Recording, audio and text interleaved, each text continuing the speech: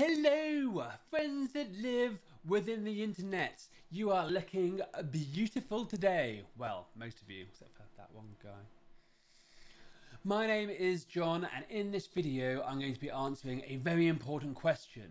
Which CMS system is going to pay you the most amount of cash dollar as a software engineer? Now, I have been building CMS systems for about 20 years now. I've been blogging about CMS for about 10 years, so I know this area fairly well. And today, I'm finally going to answer the question, which CMS is currently paying the most amount of money in 2021?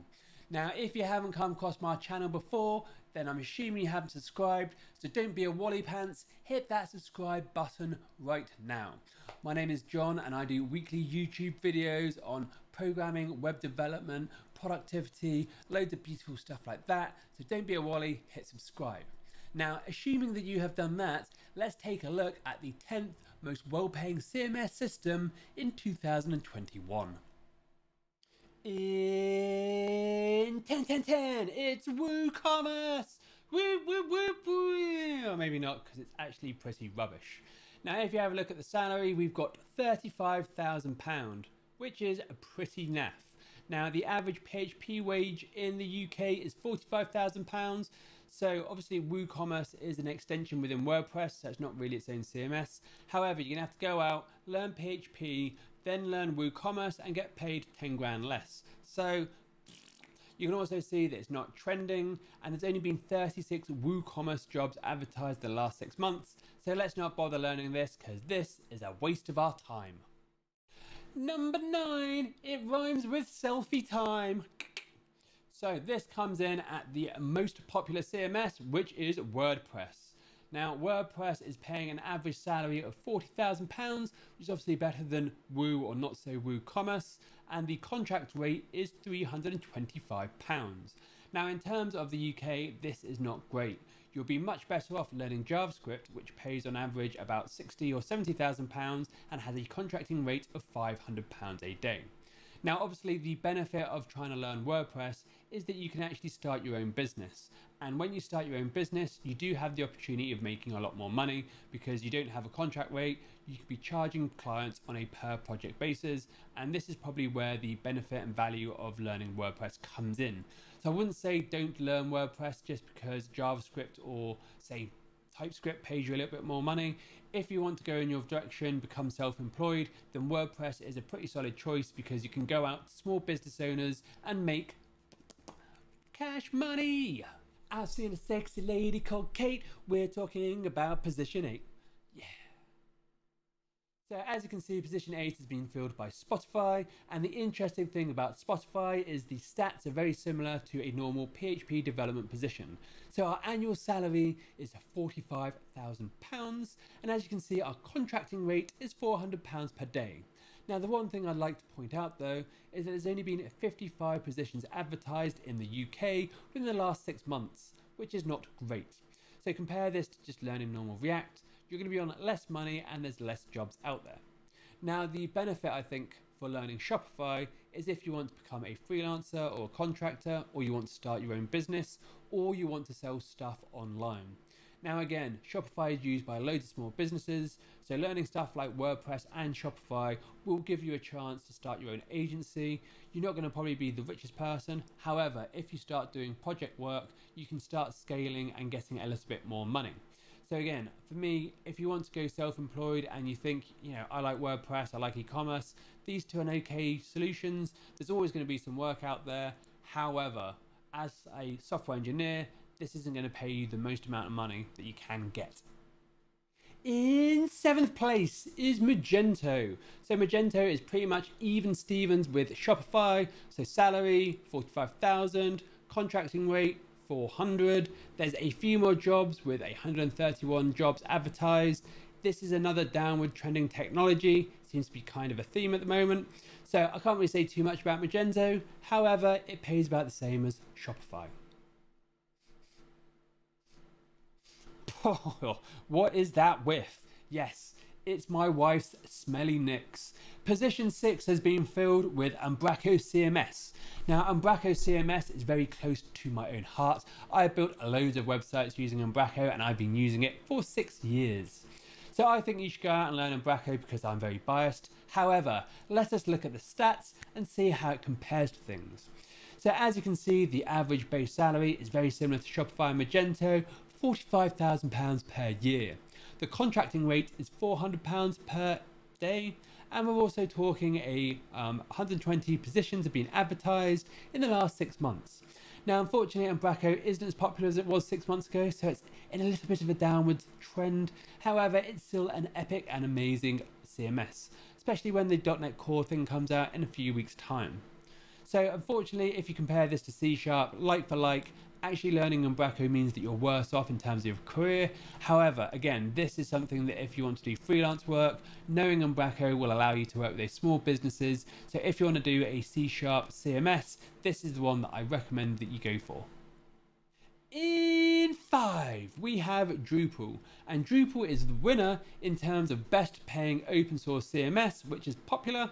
Now, as we can see on the screen right in front of us, it's paying an average salary of £50,000 per year, or just under, and our contract rate is just about £400 per day. It's not as popular as some of the other CMS systems we've talked about, with only 69 positions being advertised in the last 6 months.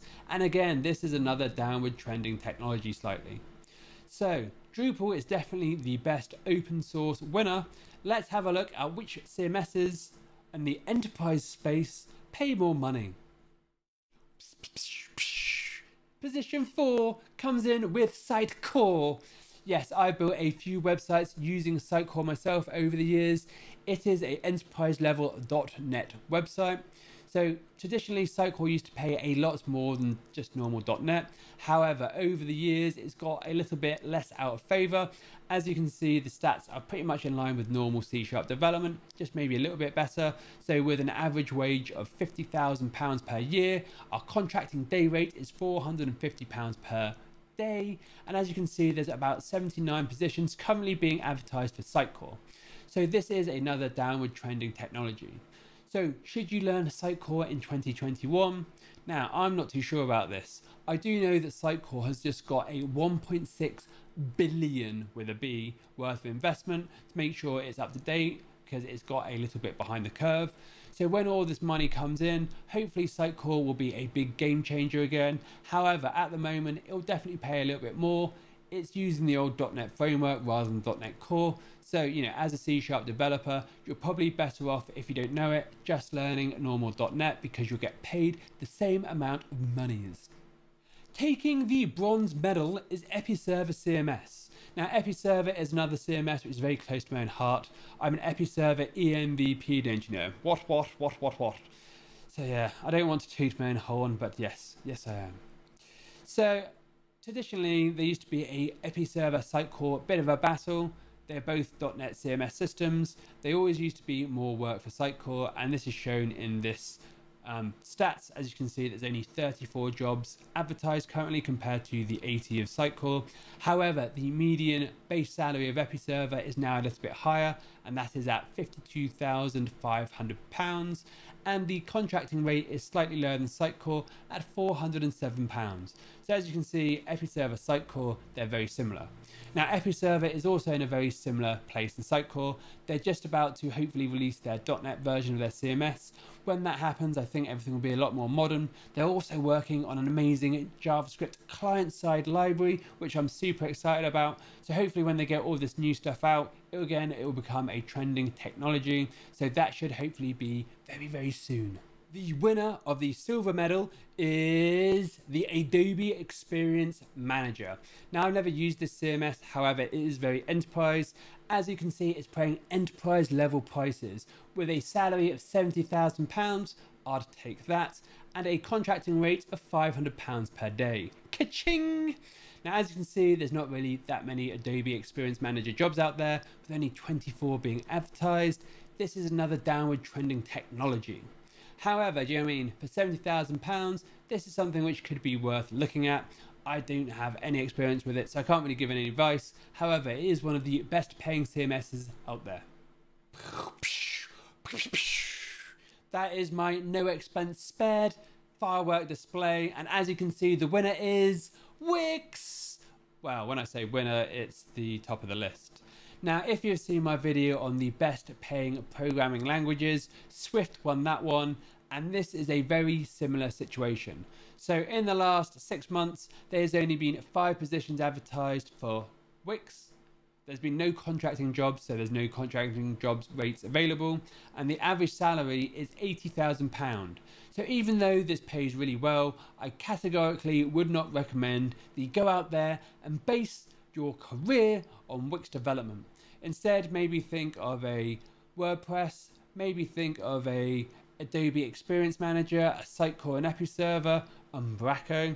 However, I would not go out and base your career on Wix, again, unless you want to be a freelancer and you want to work with small businesses, because loads of businesses will allow you to go up, theme a Wix thing, and then charge them money. I mean, who wants to be a software engineer and base your career on that? But, you know, if that floats your boat, it is up to you. And that concludes the end of the top 10 best paying CMS roles. So what did you think? Did you know what number 1 was going to be? Were there any surprises? Now for me, obviously I didn't know the answer to this question when I started this video. And the thing that really jumped out for me is that every single CMS system was currently downward trending. As I said at the start of this video, I've been building CMS systems for about 20 years. Now 20 years ago, I focused on C# CMS systems because they were the cool kid at the time, and they actually paid more money than normal C# development. However, as we can see from this list, it doesn't really make a difference if it's PHP, C#. Currently, CMS developers get paid less than normal programming languages. So if you're just learning to code nowadays, my advice would be go out, learn JavaScript, learn React, because you're going to get paid more money and you're actually going to have less things to learn. Now, hopefully, you know, in a few years' time, all the CMS systems are getting a big investment. They're spending loads and loads of time to get up to the jam stack, doing all the stuff for all the cool kids. So in another 5 years, CMS might be cool again. You know, it might be a very well-paid job. However, for now, if you're just starting out in your career, I would probably avoid spending all that time and effort learning CMS systems. Now, this actually makes me a little bit sad saying it. As I said, I've spent my whole career focused on CMS. I have had a great career, which I think, you know, anyone should go through the same process. However, you know, if currently it pays less money and it takes more effort, you do have to question, is it worth the effort and the investment of learning a CMS system? And for 2021, I'm not sure it does. So anyway, if you've been fascinated by this video, you've enjoyed the way that I've presented it, and you haven't already because you are some sort of absolute numb nuts, please hit that subscribe button, because this is YouTube. I'm trying to grow this channel and I would very much greatly appreciate it. If you want to help me trick YouTube into sharing this video to more people, hit that like button. I also run a weekly newsletter, comes out every Sunday, just gives you an update of all the content I've been creating, gives you a load of links to stuff that I found interesting that week. I think it's super cool, doesn't cost you any money, just sign up on the link below. It's the newsletter link. I'm pretty sure you can figure it out because you are a clever person. Anyway, I hope you've enjoyed this video and you've learned something, got some value out of it, because that's the point of them. Hope you have an amazing day wherever you are out there in the world, and happy coding.